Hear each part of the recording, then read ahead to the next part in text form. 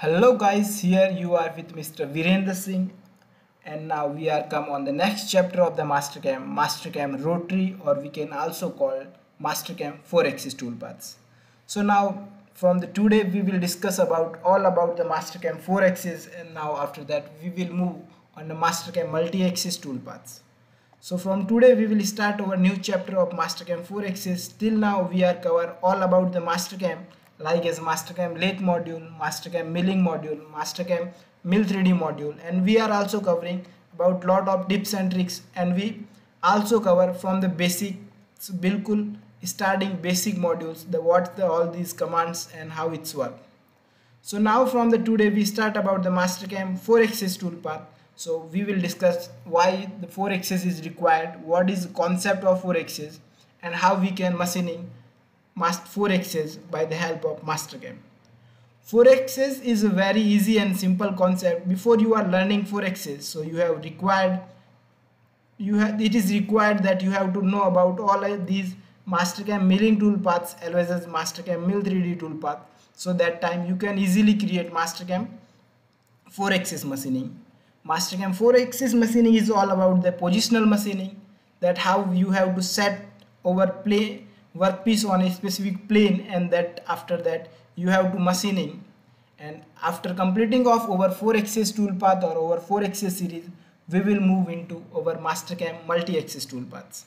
So let me start and let me discuss about what the 4-axis and what we have to require. For example, that one component, we can also create that one component on Mastercam or a lathe machine, but sometimes the situation is like that we have a large size component or we don't have machine. That case you can also create that kind of part on a Mastercam, or we can say that on a VMC with the help of rotary table. So if you want to machining that kind of part with the rotary table on a VMC machine, so that time the 4-axis is add on, like that is called A-axis. So that time how we can machining that kind of part in a Mastercam, and how we can programming that kind of part in a Mastercam, so you can now machine that same part on a machine. So this is our first part that we are starting for the 4-axis. So now we have to understand in which plane we can machining any kind of Mastercam 4-axis toolpath. The tool can be entered from the top side, from the front side, from the bottom side, and from the back side. So that can for that one part you can machining from the top side of the part, from the bottom side of the part, from the bottom side of the part, and from the back side of part. The tool cannot be entered from that one right side plane or from a left side plane, because rotary can be indexed or rotary can be rotated in like that curve. If you have a rotary in like that type of condition, so that time rotary one axis added, that is known as B axis. So now let me start that how you can create that one part. So I already create that part on in a Mastercam. So let me first show you the simulation for that one part. So at here in the simulation for that one part, when you want to create that kind of part, so you have a rotary table that can be possible, that can be located on the left side of the machine or can be possible on the right side of the machine. It is generally depending upon what kind of machine you have. So if you have right or left kind of machine, so that nothing will be different on both side of the machine. So let me start now that how our part is going to be cutting on a rotary table. So this is one first part that from the top side it is going to starting to cut.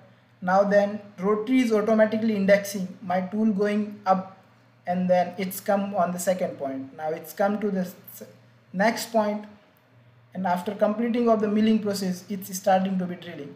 So as you can see here, my complete part is created from the 4 different sides: top, front, back, and bottom, as well as on a specific angle I also drill that one hole. So now in this video you will learn all about these things, that how you can machining that one area, as well as you will also learn about that how you can machining for that one portion. So I just delete all these tool paths, so I just click on delete all operation, yes, and I also delete that one, as well as that one. So now we are starting to create that one part. So for creating that one part I have to go in a Toolpaths, One important points that I want to add it at here, that if you want to create machining on a rotary or a 4-axis machine, so that case you require a specific 4-axis post processor. If you don't have post processor file, so that case you have to request to your Mastercam reseller that they have to arrange a post processor file. So after that you can machining any kind of part on 4-axis. So first I have to go on the creating that one slot area for the, so for creating that one slot area I have to go and choose pocketing toolpath. So for creating choose pocketing toolpath, I have two methods to selection. I can choose through the edge and I can choose outer shared edge. So I just click on outer shared edge and I just click here. So that time over Mastercam automatically selecting inner edge for that one part. After that I have to go in a tool. For that one part I have to choose 6 mm end mill, and now I have to come on the next stop to leave on floor and wall. At the here pocket type I have to choose open pocketing method and I have to mark on use open pocket cutting method. And now I have to come on roughing entry. After the entry I have to say off. Now I have to come on a lead in lead out. At the lead in lead out I have to choose that how the tool will be entered in a finishing toolpath. I have to say 30 and at here radius 0 and same lead out. At here depth of cut I have to input what the depth of cut I have to require. If I want to give any finishing depth of specific finishing depth of cut, so I can input the how many what number of depth and what will be depth of cut value. Now I have to come on a linking parameter. I have to just say OK. So as you can see here, my first toolpath is created as per my requirement. If I want to show here that one toolpath, so as you can see here, my toolpath is going to be start to cut from start to the end and it's run properly. But at here I want to add a depth of cut. So in that case I have to go in a parameter, and at here I have to say all the parameters should be in incremental. Depth of cut incremental, top of the stock should be in incremental, feed plane should be incremental, retract should be incremental, as well as clearance should be in incremental. I want to say what amount on the top of the stock. I just say 2 mm. What the feed plane I say 1 mm. What is the retract I say 2 mm. And how much the clearance I say 20 mm. So that is the one important point. At here top of the stock how much material we have from the selection line. So I just input the 2 mm, so that case Mastercam automatically created tool path as per depth of cut value we are input. So at here the Mastercam create the tool path for the one area or one side. So as we are creating tool path at one side, we can also translate or transform tool path on other 3 portions. So for that I have to go in a tool path transform.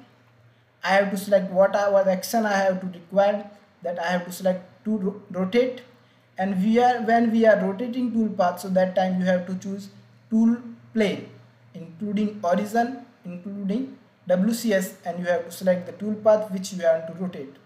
At here I have to make the number of rotation is 3 and the angle I have to input, and now I have to say that what the rotational plane.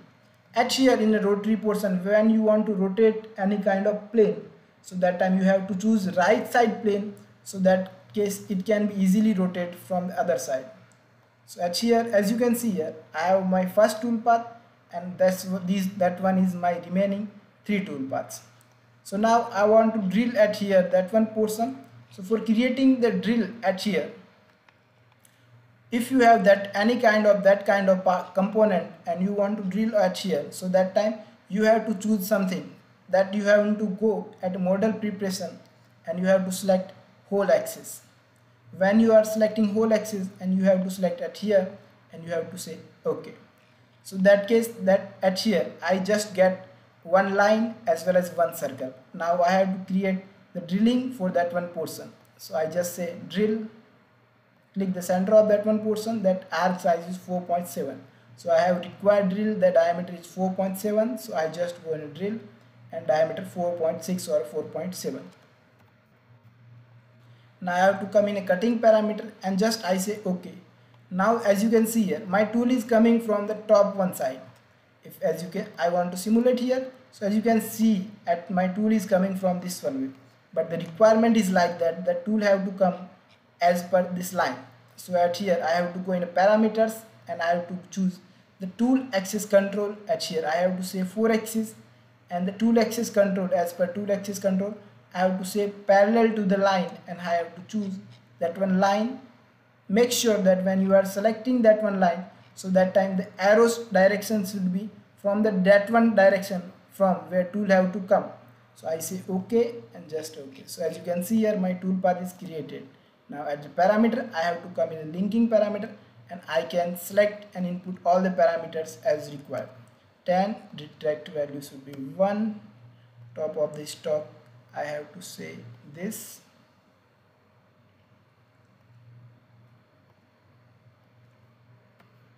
And now all the parameters should be Mastercam calculated automatically. Now as you can see here, my tool is coming from this one way and it's automatically going back.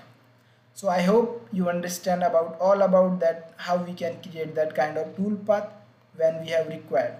So now we have to come on the simulation page. So now we are creating these kind of all these 3 tool paths for the top one area. I translate these tool paths for the front, bottom as well as back, and now I create the drilling tool path. So now I have to come on the simulation page, I select all the operations and I have to simulate. So when I want to simulate, at here I have to choose what the raw material size. So for the raw material size, at here I come to level and on stock model and off these 3, and now I have to choose stock model, file and say yes. So now as you can see, that is my raw material, and I just again off this raw material. Now I have to watch at my simulation, so that time I have to go in a simulator setting, I have to choose the machine which I required, and I just say to simulate. So as you can see here, my tool path is come at simulation. If I want to edit the machine, so I just have to click on a simulation, and now we have to start. So as you can see here, my first from the top one side, and when the top one side is completed, it automatically rotate, and it's now front side is coming on the top. Now it's the bottom side is coming on the top, and now at here then back side is coming on the top. Now when all the end mill work is completed, after that now the drilling comes on the top, and now my drill is also completed. So I hope you understand all about that, how we can create tool path for 4 axis, and what about the rotary table or indexing machining. So guys, this is also known as a positional machining. So in our next exercise we will discuss about some deep points, or we will discuss on some other components. So goodbye, keep learning, keep growing.